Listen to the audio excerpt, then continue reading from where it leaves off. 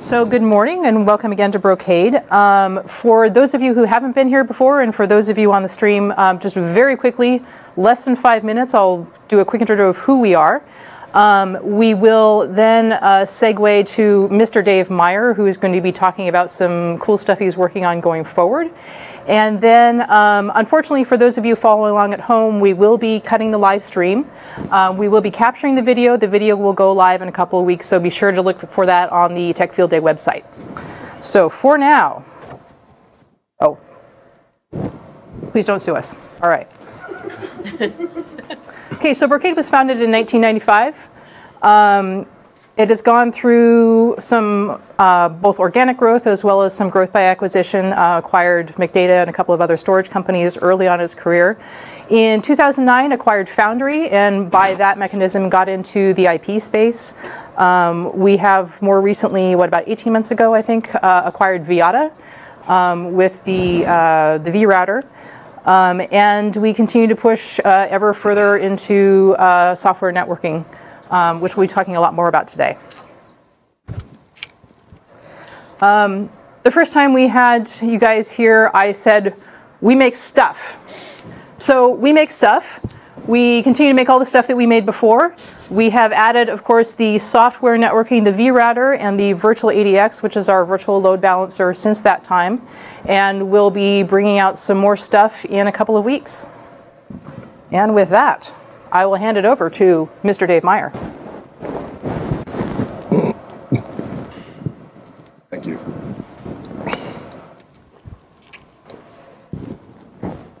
Hey, what version of Ubuntu is this thing running? I don't know. It's like I've never seen this before. Okay. You know, I think you guys have come to expect me to say something that's maybe not exactly conventional. You know, I'll just tell you up front, I've never talked about a product, not when I worked at Cisco and not when I've worked here. For some reason, I'm not good at that. But this is about, you guys are going to be kind of like you're an experimental group here, because I haven't talked to anybody about this. So, and I don't know exactly how to do it right yet. So this is something completely different. Again, I think I talked about Open Daylight last time, or maybe I didn't. I think I talked to you guys about complexity once. Anyway, so this is something. Now, this is something that I've been working on a little bit. I've been calling it software-defined intelligence. It's kind of an interdisciplinary approach to using all the software-defined X, all of the software-defined stuff, and making something different happen. And I'll explain to you what I think that is. And by the way, you guys can have these slides if anybody would want them. So, anybody remember this slide? This is a slide I used to try to tell my management at Cisco and my management here that, hey, you know, something's happening with software, you know, and, you know, basically this was all about, you know, hey, things are becoming more software and less hardware. Okay, and there was some nice biological metaphor there. But really, this is what it is that clearly SDN, and I'm going to start to call this SDX because it's software-defined everything, right? Or maybe it's SDE, I don't know. But clearly the promise of this wasn't just doing the same thing we've been doing, only in a sort of somewhat different way. It's rather than, you know, we can use programmability in the network, SDX maybe, to do things in a much more intelligent way. And I haven't come up with good acronyms for this yet, but compute, storage, networking, security, energy, and probably other things, right? So they're all software defined now. So what's the goal here? I want to introduce you to this software-defined intelligence thing, the idea I have here, or the idea many of us have here. And it's kind of basic foundational technology, which is machine learning. And we'll look at a few applications, but I want to demystify the machine learning part of it for you. How many people know what machine learning is? Okay, that's good. Then this talk might give you some information.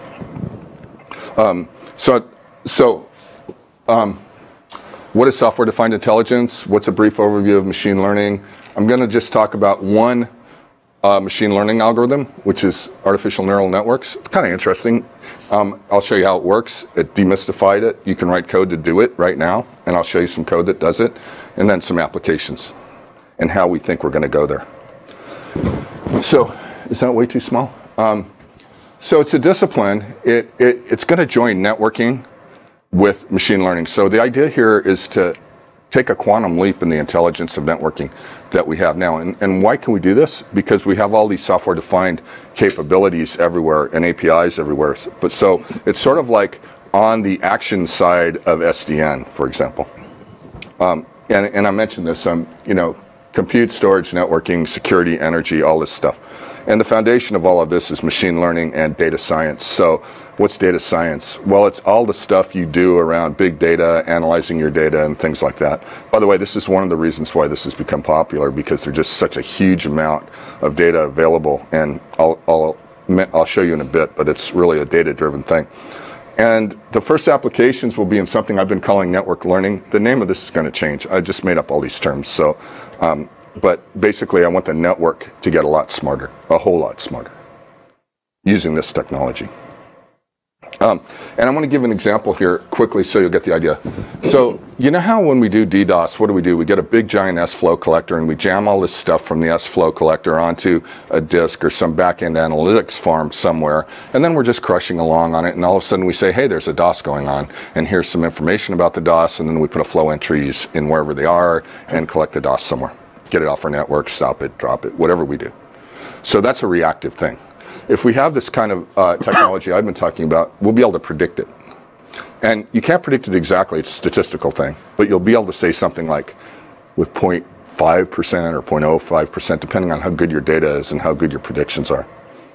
You know, so the probability that you'll experience of an event of some sort will be something you'll be able to understand. Wasn't there, like, someone was doing something recently where they released some of their code for trying to detect who was likely to be attacking them based on your various things on social media, whatever, people bragging about stuff, you know, take some of that other more human predictive analysis, I guess, and try and figure out what might be coming up.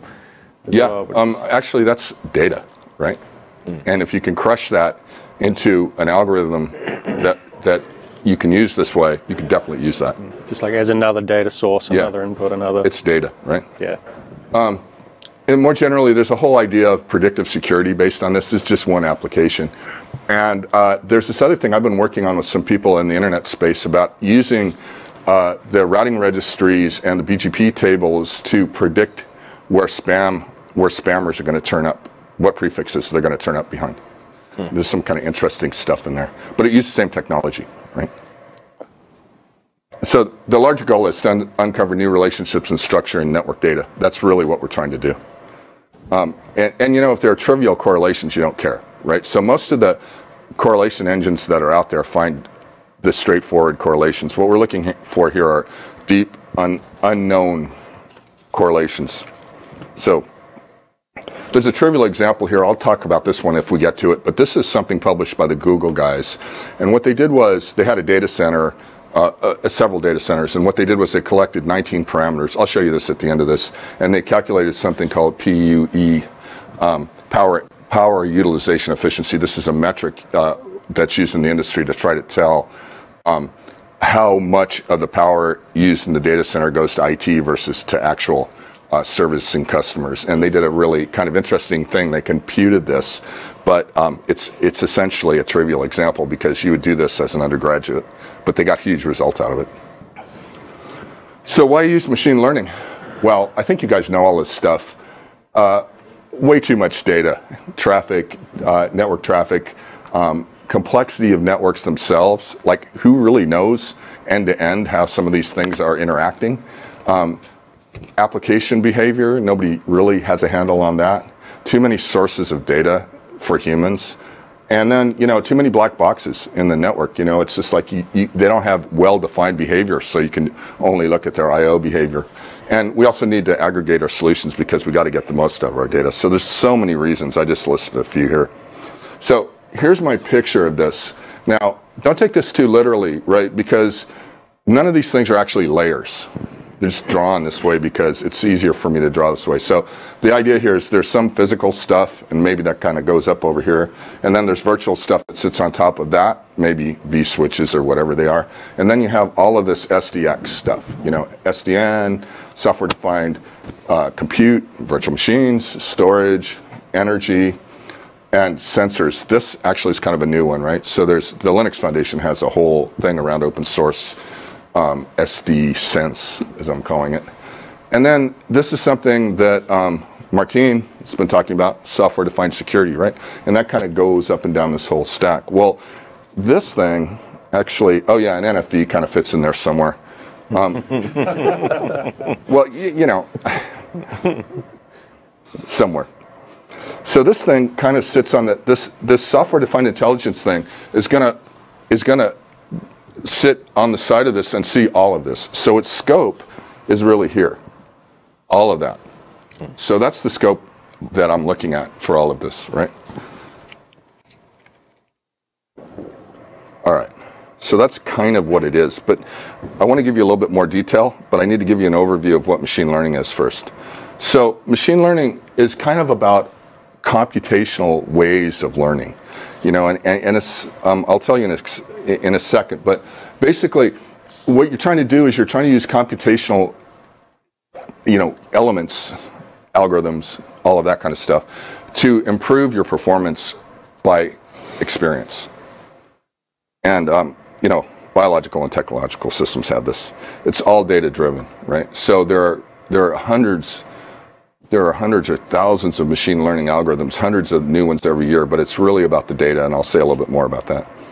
So this is one one definition, and I'm just going to say this. This is not that useful, but people cite this. It's just never used. So the idea is, it's about algorithms that can increase their performance on some tasks by their experience. In other words, you know, something like zero-day detection, and that would be the task. The performance is how much can you detect and how many false positives do you get? Because false positives in this kind of environment are a big problem.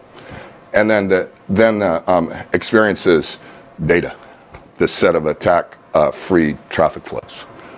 But that's not all that useful. I just wanted to show that as a possibility. But, you know, more directly, it's basically, we have a lot of good reason to believe that, you know, very smart data analysis and utilization of that data, which is, by the way, coming out of all of this SDX stuff, is going to be essential for any kind of technological anything going forward. Typically, the key to optimizing those algorithms is feeding it more and more data, right? Yeah, we'll talk about that. But yeah, well, there's two different things going on, and it has to do with the kind of data that there is. So it's basically online and offline. So the online things have that property, right? They get better. Right. The offline ones, if you wanted it to get better, you'd have to recompute it. Yeah. Okay. So this is something from Andrew Ning, which I think is really good. This is basically training a trained learning algorithm is very complicated. You know, what you get out of the thing is very complicated. You don't even know what it is, really. But the algorithm that creates it itself is usually pretty simple, and I'll show you a few of those. So the complexity of the whole thing comes from the data, not the algorithm, which is very different from how we write code and things like that today. So this is kind of a good thing because we all know how to come up with complex data, but you know, coming up with complex algorithms that work on this is hard. So this is actually a good thing. So what machine learning people say is that, you know, he or she who has the best data wins, because it's really about that. So machine learning is all about the data, but here's an interesting thing to keep in mind for this. Like, who owns that? It's the customers who own it. So Brocade doesn't actually own it. So it makes you think that maybe the way to do this is to field a SaaS kind of service, right? MLAAS, machine language as a service. You see, this reminds me a lot of the whole concept of anti-fragility, like the background of the Black Swan. I know Netflix and I know they do that with Chaos Monkey because their goal is, you know, to use this, but Chaos Monkey uses machine learning in the back end. And it generates, every time it fails something, it generates more data to learn from and create a more, you know, stable infrastructure as a result. Yeah, exactly. Cool. So here's another way to say the same thing in a cartoon form, right? So today what we do is, you know, we have some data, we write some code, we get some data, and we get some output, right? It's kind of how it works. In machine learning, what happens is this. You take data and the output and you compute the program that works on the next example. So this is a very different way of thinking about the world. So we got to do some business. So this is a bold statement, I guess. almost everything else in our network stacks is commoditizing right now, right? I mean, everything is. Probably not things like where there's high performance requirements like core of the network or something like that, but everything else. Intelligence doesn't.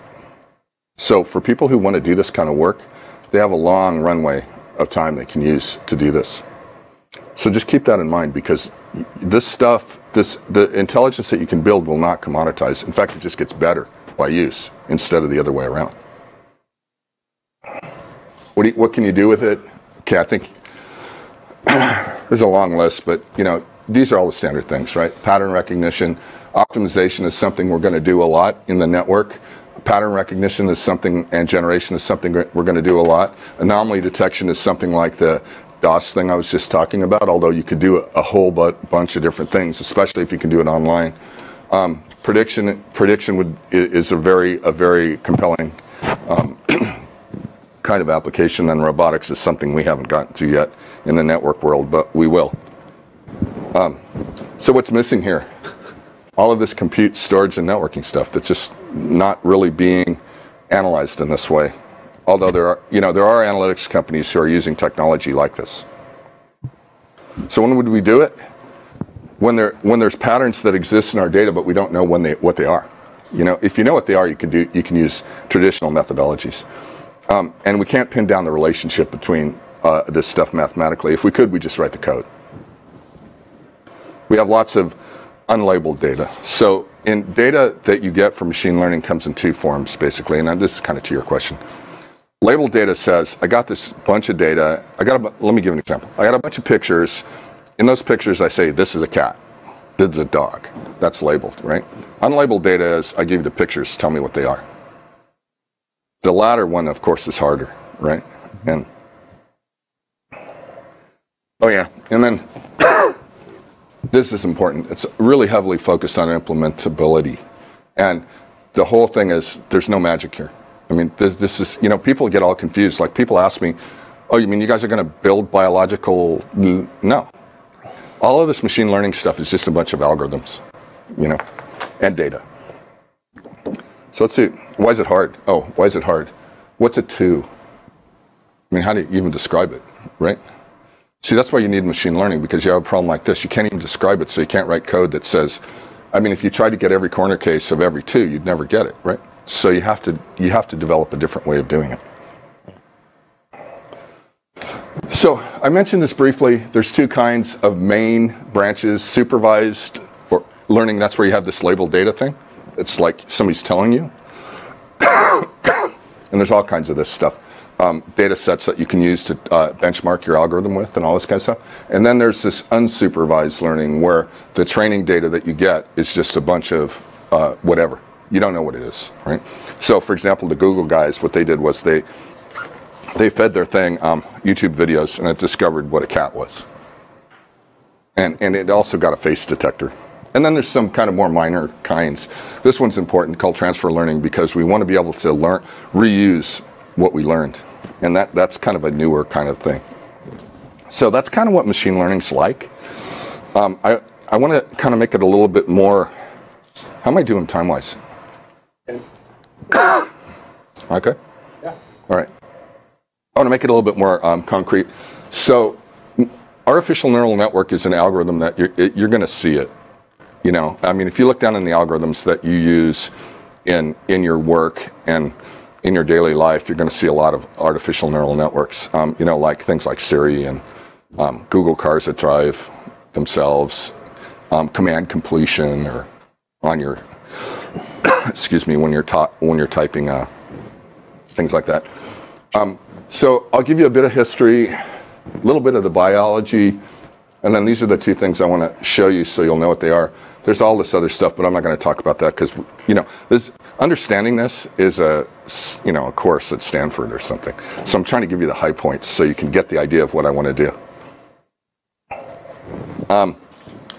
So over time, neural networks became popular and then became less popular. These guys kind of almost killed the whole thing, and I'll show you why in a second. But this guy came up with this idea of a perceptron. I'll show you what that is. And then Jeff Hinton and his colleagues at They're at Toronto. Jeff Hinton's now at Google. But they rediscovered this thing called backpropagation, and I'll show you how that works. And it kind of revitalized the entire field, and from there it just kept going. Yeah, so brains are kind of what people are building all this on. But if you look and try to compare, you know, it's got to be more than what you see. And in particular, I just looked at this. You know, this thing has, you know what, how many orders of magnitude more than this? 7 orders of magnitude in terms of processing speed, but somehow your brain can process this stuff differently. And we haven't gotten to that yet. We just don't understand what it is. But I'll tell you that the guys at Google, what they're involved in is, and Facebook and Netflix, they're involved in what's essentially large-scale brain simulation to try to crack this, because they want to be able to use the same kind of advantage in their products. So if we get more time, we can talk about the architecture of the brain. But let's go on. So here's the idea. How many people had a biology class in high school? Okay, so you know what a neuron is, right? So a neuron has these parts, right? Dendrites were kind of like inputs, right? And then it has this cell body, sometimes called a soma. That's where it kind of does some processing. And then it has this output thing called a synapse, right? And then the other dendrites fit over here, and that's how they talk. And basically, the thing is a computational device. You know, that's what it does. And I'll show you the computation it makes. So here was the first try. This was the perceptron. So this kind of basic idea about an artificial neuron, this is what it is, right? So remember, this is just an algorithm. It's nothing more than that, right? And this is what it is.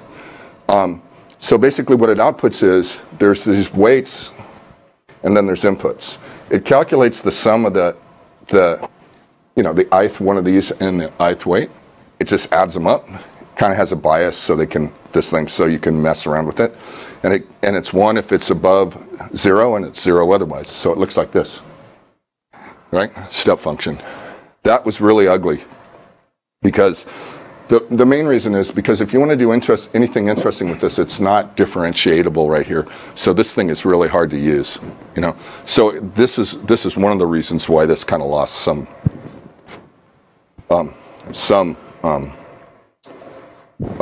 interest, basically.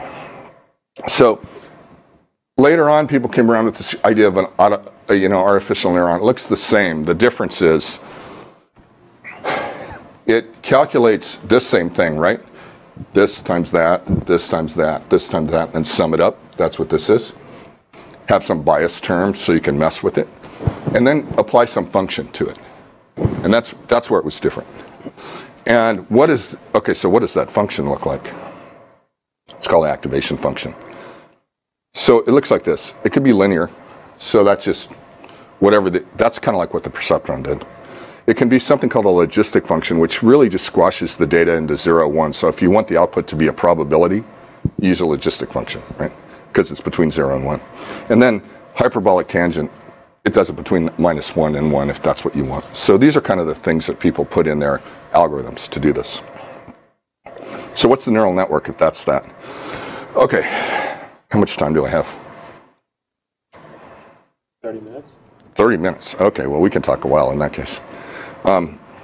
So what's a neural network then? This is a thing that's really amazing. People just think it's some kind of magical thing, right?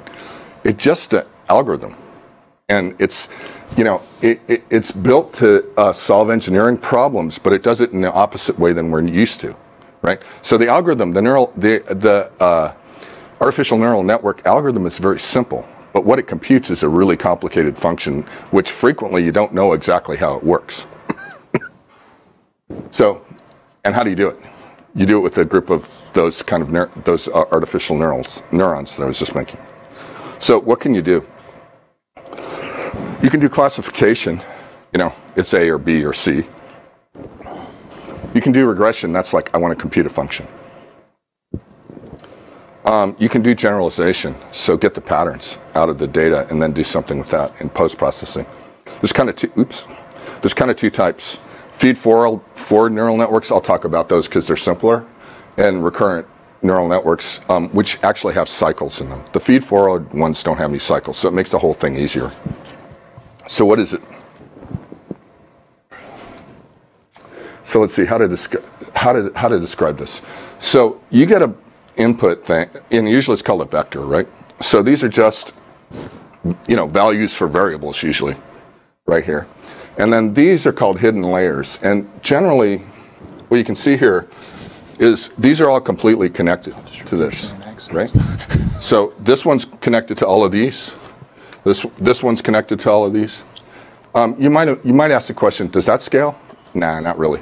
Because if you have really high dimensional data, like say you have an RGB image that's 1,000 by 1,000 pixels. So each one of those pixels is one of these, right? So that's 3 million dimensional data. So you have 3 million dimensions to your data that easily. You have a hard time working with that. So you can't connect them all up, and there's ways to get around that.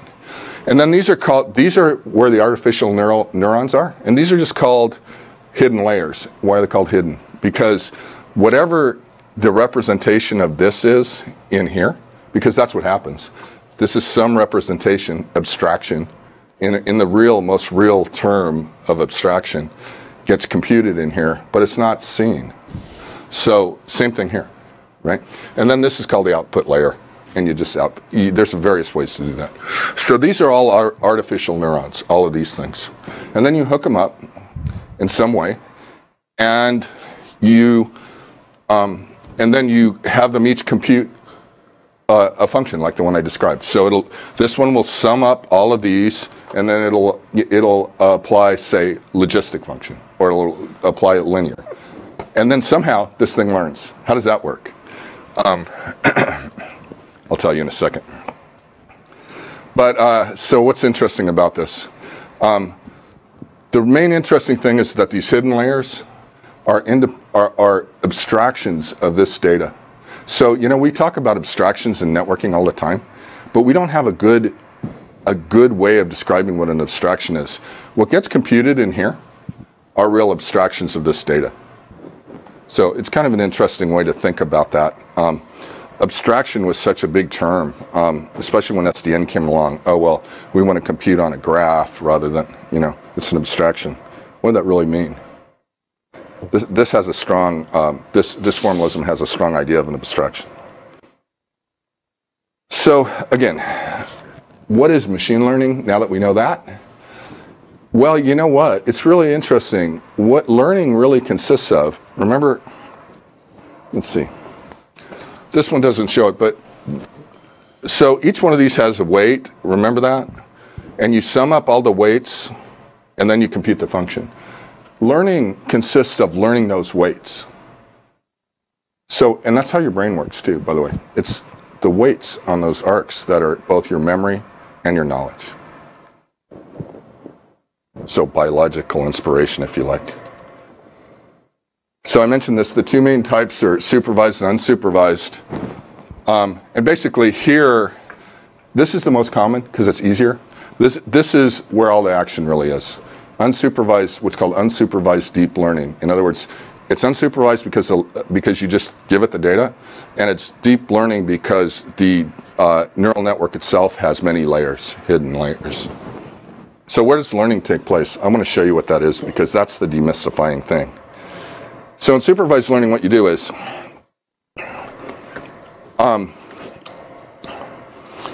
you have a bunch of data that's what's called labeled. So the example I used before was, okay, these are cats, these are dogs, this is PUE for this set of parameters. And you have a training set, so you have that. Now, why do people want to do unsupervised if this is easier? Because getting labeled data is extremely expensive. You got to have humans do it. So as a result, if you want to do image processing or something, there's these giant data sets that are available and you can benchmark against them, but they're extremely expensive. And by the way, most of the data in the universe is unlabeled, like on YouTube or like on the web. That stuff's unlabeled. So what it looks like is, think of it as a matrix, right? You have this training data, and each row of this matrix or each row of this thing is a label, and a bunch of these X's, right? So you can call them features. Sometimes they're called inputs at the input layer, but they're features in the middle layer. And then the training set just provides the examples that the network gets taught with. So the way you'll usually see this, and this stuff is going to come into our lexicon sooner rather than later, but the way you'll usually see it is the first one, or the 0th one, is this is the row basically, and this is the column, right? And so you got these things, and then that's the label. Y is usually, so it looks like this. Think of it as like the ith row of that thing, looks like that. You know, and then what do you do with that? Okay, that's cool. What do you do with it? Oh, well, let me tell you what unsupervised is. Really, in unsupervised, what you do is you discover the unknown structure in the data. This, in supervised case, they're telling you what it is. Here, you discover it. And by the way, as I said, deep unsupervised learning is where it's at. That's where, if you see what's going on in Google, if you see what's going on in Facebook, if you see what's going on at Netflix, it's all this. Because you can't really do very much with labeled data because there's just not that much of it. Yeah, so generally find relationships, right? And I think this is the true meaning of abstraction. Where we talked about abstraction in SDN, it was very, I don't know, Matt, what do you think? I mean, I think it was very overused. Yeah, it was loosely defined, right? And I remember seeing Scott and Nick and all of those guys going, oh well, we want to build a routing algorithm. We want to build it on a graph. The graph was the abstraction, but that's very loose. I mean, it's not very formal in any way. So you can't really take that and do anything with it other than to say, hey, that'd be easier. Maybe. So in the unsupervised case, no need for labeled data. The network itself finds it. And then these are some of the kinds of ways. I mean, there's so many of these. There's so much work going on here. I just listed 4 or 5 of the top ones. These are probably the top 2. I'm not going to talk about this stuff because each one of those is probably a week. But I just want to give you some examples of all the stuff that's going on out there. Again, none of it's really being applied to networking. So, actually, let me ask you about that for just a second, because the Open Daylight project has the Affinity project submission from Plexi. That is some of what they do there reminds me of some of what you're talking about. Yeah, they do it, but they do it in a sort of informal way. So let me just expand on that for just a second.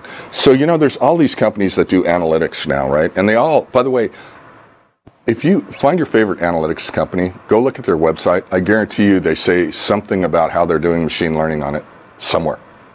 Why? It's just the hottest thing around right now. For some reason, it just all of a sudden.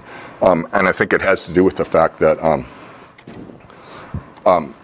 basically there's been great success inside Google and Facebook and Netflix and other places, and it's computationally feasible now when it wasn't before. But what's going on at Plexi is sort of not this formal in terms of how they discover the relationships between the affinity relationships. It's much more ad hoc. Right? So they're not doing this kind of trying to. So what does machine learning do? What it does is it takes data and tries to build a statistical model that will predict the behavior of the network on the next example. They're not doing that. So like ingesting data and using that to drive more automated relationship building. Yeah. Proactively, like you see, like, oh, I see that these are the telltale signs of a switch failing in about like 5 days or something like that. Predictive, not reactive. Exactly, right? Yeah, so the relationships, that's a great first step, but I think what we're talking about here is using that data to drive those proactive decisions ahead of time. Yeah. So, well, what I've been doing is there's these massive PCAP data capture things, databases on the network, and I've just been jamming those through some machine learning code that I've learned just to see what they would discover, and they just discover all kinds of stuff that I never even thought of. Yeah. So if we have an operational network where what we have is telemetry, basically all the kinds of telemetry, counters, all the different things we get. If we could just jam that through some big machine learning infrastructure, I'm sure we would learn interesting things. And that's kind of what some of these places are doing because. You don't know exactly. One of the things about this is if the relationships between, say, consider a counter in a switch, the topology, and a counter in another switch as variables. You don't really know the relationship between them. And if you do, it's trivial, right? Because you can see it, right? So if there is a relationship between them, that's what machine learning will find. Mm-hmm. And so maybe you'll find that, oh, when the counters go crazy over here, something happens over there, and you didn't see that. Well, the one thing that we typically don't focus on enough is context of that data, right? Right. Where we look at okay, cool, this counter increments in a certain pattern, we'll see the graph. But what if we take other factors like simple stuff like time of day, but also like, when you're doing sales, like I see all the graphs with all the retail stores doing all the POS spikes during the Super Bowl, and they get all kind of analytics out of that. So context and you is might, important. you know what, you can cross it, once you have this infrastructure, you can also cross it. I don't know who was talking about Google or Twitter, so you have all your network data, just cross it with the Twitter feed, and see what happens, All data. And that kind of thing is not something we have the capability to do right. Well, we do. Well, we now have the CPU processing power too to handle more data. We have more data. Yeah. So that's an excellent point. We can get more processing in the cloud if we want, if we don't want to. But also a lot of this stuff's being done on GPUs because the amount of compute that you need to crush this stuff is significant.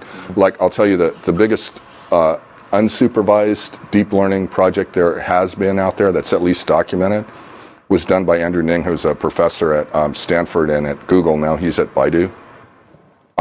They did this thing where, basically they had 1,000 servers, 16,000 cores, and they crushed all of this. I forget how much YouTube data it was, but it took them 3 days to train it on that size of a thing. So, it can be computationally expensive if it gets big. Okay, so help me understand, and I may be asking a stupid question, but I do want to understand this because it's really intriguing to me. Algorithms are single function tools, right? They do one thing. Mm-hmm. But when you start talking about, the learning algorithms, now you're talking about spider webbing almost, right? Like when someone's talking and they're jumping topic to topic, we call it spider webbing, but you're kind of describing that inside of an algorithm, right? Is that what we're really talking about? I'm not sure exactly what you mean, but let me try, okay? And then tell me if I get it right. So in machine learning, the algorithms themselves, and I'm going to show you how the neural network works. So I want to demystify this for you so you'll know how it works. It's not that hard. But the algorithm itself is kind of 5 minutes, down to 5 minutes. Okay, the algorithm itself is simple. It's the data that you feed through it, and then the function it learns that's complicated. And in fact, you don't know what it is, right? Generally. Right. All right. Let me see if I can show you this quickly. Okay, we'll skip the brains. So we talked about this artificial neuron thing, right? So basically what it does is it has weights. So these are the inputs. It has weights. What you do is you take the input times the weight, the input, and then you add all those up. That's what this is doing. And maybe you give it a bias so you can mess with it a little bit. And then you call that an activation. Then you apply one of those functions like logistic or linear, and you get what's called the output, the activation of it, right? And so that's what this thing is. Now, how do you put those together? Oh, forget that. That's mapping to bio. Okay, so we talked about that. So here's how you put it together. So remember, this looks complicated because they're all connected, right? Fully connected. So this is a one hidden layer neural network. What do you do with? How do you make any sense out of this, right? Well, first off, you do the same thing we talked about. You just calculate that for each one of these. And then you apply that function for each one of these, and then at that layer you just do the same thing, and you get the output of the neural network, right? So that's the output of the neural network, untrained, right? Because like in the beginning, where do these weights come from? And that's kind of my point. So now you're actually adjusting your output based on what you're learning. Yeah. As you So move far forward. we haven't done the learning piece. Right. So this is the feed forward part. That's why they call it feed forward, right? Because you're going from here to the top, right? So it's feeding forward, right? Okay. And where do the weights come from to do that in the beginning? Randomly initialized. Now, there's something else that's being done right now, and that's called an autoencoder, and we can talk about that another time. But there's another way to more sensibly initialize these. But in this thing, the way it's done is random. And then you go and learn, and you adjust the weights. So how do you learn? So is each element in that hidden layer or the features different? Because otherwise it seems like you're just doing the same thing 3 times. Yeah, they'll all be different. Okay. Yeah. So they're all getting the same inputs, but you're giving them different weights, or Yeah, because the way it learns is they get combined at a higher layer. So there's a back. Let me show you. All right, so that was this. Oh, there's a thing. Not surprisingly, you know, if you remember, from ands and knots, you can make anything. Well, for a single hidden layer neural network, you can compute anything in the same way. The problem is it can be exponentially large. So, you know, just like you learned in discrete math. And then the answer ends up being 42. So Yeah, it's 42. So here's the key. Here's the thing. There's this thing called empirical risk minimization, and this is used all over the place. Anytime you go to some place where they're going to do an optimization problem, they use this. And basically what it is you define some kind of loss function, you look what you predicted, you look what the reality is. This is with labeled data. Y is usually a label. So you compute something, you look at Y, you say, hey, I lost, this is my, and you compute a loss of that, and then you update the weights with that. And let me show you how that works, because I'm out of time. So here's a simple one, right? So I compute this, and then I look at what you told me it was. So I computed cat, it's dog. I get some kind of loss from that, right? Usually, I mean, you know, it's going to be put into a real number, right? So you're going to encode cat as 1 and dog as 2, and you're going to get some loss function here. So what you want to do is minimize that loss, and that's how you train it, by minimizing that. It gets a little bit more complicated, really. This is the one from the Google autoencoder. All this thing is doing is it's saying, okay, this is it tries to reconstruct the input. So it reconstructs the input, sees what it really was, you know, and then this is trying to do something called pooling, and it just minimizes that. And that's how it learns the weights. It's a minimization problem, right? So here, let me show you on the what the algorithm is. So what you do is you call the weights. Going through this kind of fast. You call the weights theta. That's a whole set of all the weights for the neural network. Okay, just call it theta. That's what the convention is. So you implement that forward propagation thing. Oh, so randomly initialize the W's, right? The weights. Implement that forward propagation thing I showed you. Just calculate the sum of the things. It's pretty simple. Implement this back propagation thing, which I'll show you, and then just do that until it converges. Maybe. It may or may not converge. I'll tell you. There's a reason why. Oh, and again, this back propagation thing was the big breakthrough that Hinton and those guys got. So how does this forward propagation thing work? We saw that already, right? You compute that, and it's just add those things up and apply the function, right? That's forward propagation. There's nothing to it. Well, I mean, okay, so here's the math. I believe you. I don't understand, but I believe you. It's simple. It's trust me. I mean, you're not going to learn this all in 20 minutes, right? What I hope you do is take away, wow, this stuff does work somehow. And if you want to go look deeper into it, you can ask me, or you can just go and look online. There's plenty of information. I do like the illustration though of using output as an input to another system, because that's an underutilized method of doing things, I think, in infrastructure today. Oh yeah, definitely. So here again, you see the same thing, right? You start here, you sum all those things up. That's what this is really saying. You apply that, whatever that function is, to it, and you get the output, which are these things, right? And then you just do it again. And then you get the output, right? That's feeding forward, right? Sorry, I have to take a picture of this because this is priceless. Which one? This. Oh, okay. So how do you do the backwards? So now this is where you're going to train it. This is where it's going to learn. Back propagation. So basically what happens is you do the forward propagation, you get these things, right? But you have the labels. So oh, dog, cat. And you just subtract that and then propagate the error back down through the network. And then go again. That's how it does it. So how does that work? I don't know if I have it. That's the math. So this is probably an easy way to say it. Remember the thetas were all of the parameters? What you do is, for each pass through it, you take what you have and you subtract the error. And you try to follow the error down so you minimize it. And I'm not going to talk about that.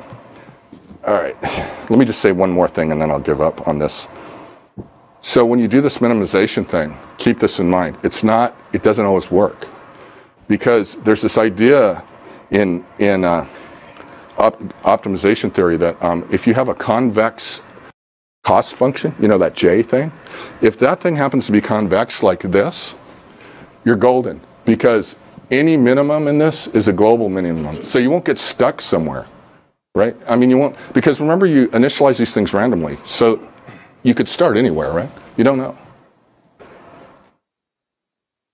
This is one where it's not convex, right? So you initialize the things random, you start here, you follow the thing down, and you wind up here when the minimum thing's over here, so you're completely wrong. So it can not work. So truth in advertising. You want to write some code to do it? Okay, here, look, this did a three layer hidden, this did the whole thing, right? I mean, what I'm trying to show you here is there's plenty of code in the open source community, various ones. This is called PyBrain. It's doing a three layer neural network, you know. I don't know if that, by the way, I don't know if this code scales or not. I just made a giant data set because one of the things that are in this thing is you can generate your own data. The point is, and you can look on that URL, there's kind of a few different ones in there that I did. But that's kind of trying to say there's all that machinery that I was just describing, but it's actually real and you don't need to know it. You can just go find it. So I'm out of time, right? All right, so these Google guys did this. Let me show you this one thing. Here was what their data set looked like, right? What they did was they had 19, so the X1 to X19, these were the X's, right? So the input vector were instances of these things, right? And the output was the PUE, the power utility effectiveness. Let's see, they did the same thing, just textbook. This is the interesting thing. So they trained it on about 2 years worth of data, and so the predicted is the blue and the actual is the red. It's pretty good, right? I mean, it fits really, really well. I think over here, I don't think they had enough, maybe I have that there. Yeah, they didn't have enough training data, so the error got bigger over there. But the main thing is that they use this to optimize their power utilization in their data centers. And what they could do is, now they had this thing, which is actually a model of the interactions between all these variables and its relationship to this thing they wanted to compute. So what they could do is hold any one of those constant and change the other ones and learn about what the effect was. Now, that's one step less than what we want to do. We don't want to have people look at that. By the way, if you have analytics from some company and they show you graphs and stuff like that, that's all nice, but once you have to look at that, you've already lost. You know, you don't want to be, you want to be, I mean, look at that later, but you want to be reactive and, or proactive anyway. So I'll stop with that. But what are a few of the things that I've been looking at doing? Analytics is kind of obvious, right? I mean, what people call analytics today is kind of a degenerate or a trivial case of all of this, right? Traffic classification, you know, flow identification, security, quality of experience. There's some really interesting quality of experience work that has been done where the label was a subjective kind of characterization of what the quality of the experience was. NFV style resource utilization, of course, right?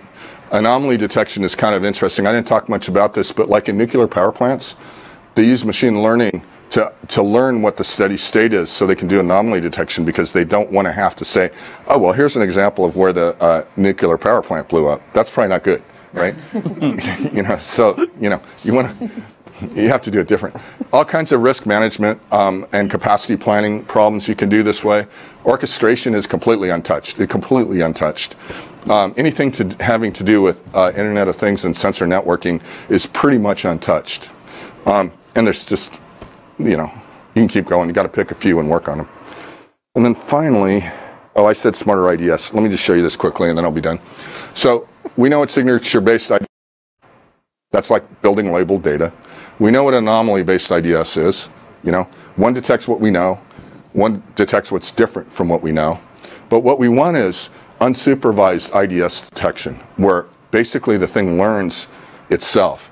And there's a couple of systems that actually do this, right? And so what's nice about it is you don't have to know anything, no previous knowledge, no signatures, because up here that's what's really expensive. Again, getting labeled data is really expensive. You don't need to build a traffic profiling or models. You don't need to do a lot of the other things, and you can detect unknown attacks, and basically it's a major step towards autonomic networking. Autonomic networking needs this, right? If that's ever going to happen. So that's where I'm going.